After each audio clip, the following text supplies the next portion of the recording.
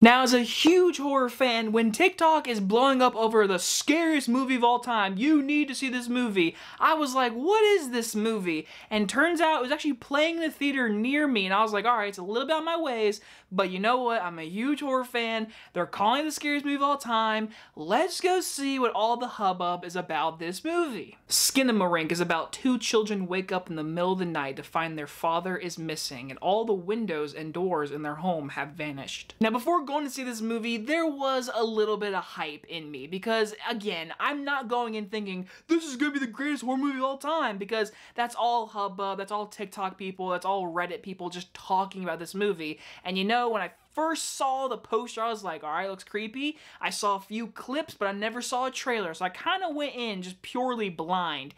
And I can tell you this, the general audiences that are going to go see this movie are going to hate it. They're going to call it very, very boring, seriously. And no one that I saw this movie with, everyone in this theater, I saw 3 people get up and leave. And there was like 6 of us in this theater. So really, I'm going to tell you, general audiences, don't go out of your way to go see it.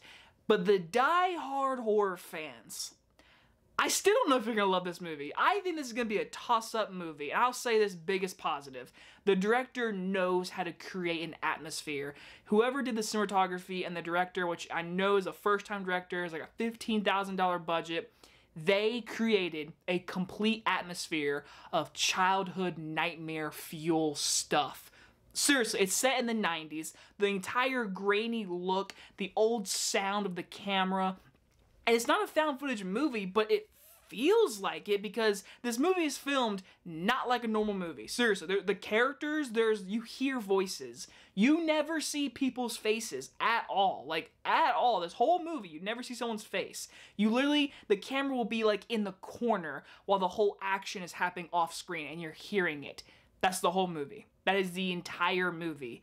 And that, to me, for an hour and 40 minutes, it got tiresome. Like I said, the sound design, the atmosphere, the dark shadows, and the really dark scenes of intensity of fear, when it's there, and it's very intense. Like the ending and the last shot, very in your heart, like, am I seeing that right now? Because the movie's playing with you. It's letting you, your imagination, create it like a child laying in your bed in the dark. That atmosphere is in this movie, and I applaud that. But as an hour and 40-minute movie, literally, again, I can't really talk about the actors. It's 2 little kids, and you hear their voices, and you hear creepy noises for an hour and 40 minutes. There are shots of just Legos on the floor for 3 minutes straight with no talking whatsoever. It's just creepy TV noises, and that's it. That's the entire movie, really. And honestly, for a movie, I don't think it needed to be an hour and 40 minutes. This could have been 35 minutes. You can go on YouTube and look up creepy clips right now and get the same type of fear and scaredom from YouTube from 3-minute clips. For an hour and 40 minutes, I felt bored. The pacing, I felt it. I picked up my phone, I was like, how much longer?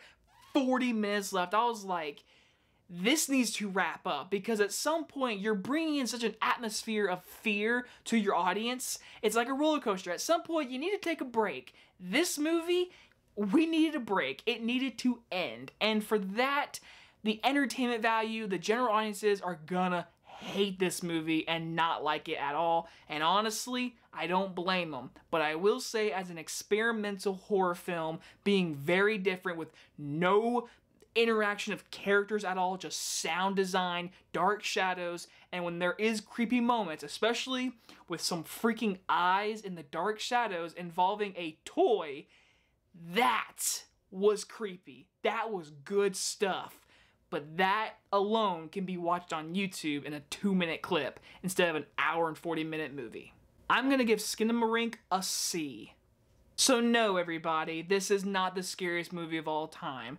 If you want to know the scariest movie of all time, it's very subjective. People find horror either very scary, and some people find that same horror movie very funny. So it's very subjective. You just gotta watch it on your own. If you want my honest opinion, I will say the movie Lake Mungo, a found footage documentary type movie, that is pure scary.